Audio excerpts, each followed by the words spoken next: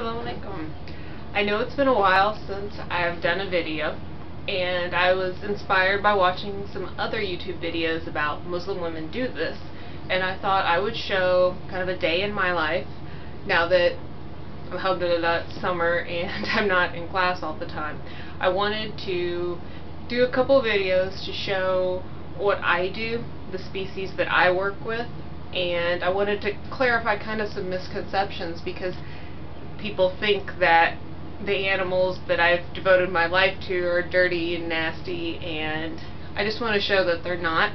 I want to show what they're used for and hopefully raise awareness to everyone out there of the need for these animals to continue their existence, because the island that they originate from there's talk of it being eradicated, the population of these ossibos, because of the fact that they do eat the native turtles. And I understand that that's a problem, but our pigs are invaluable for human research, including being models for different diseases such as polycystic ovary syndrome, diabetes type 2, and different sorts of heart disease related to obesity, cholesterol, even genetic predispositions.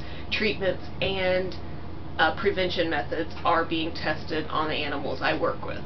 So I hope that you enjoy these and keep an open mind and realize that yes, I'm a very devout Muslim, but I do work with pigs. I do work with cows, and I find them to be amazing creatures.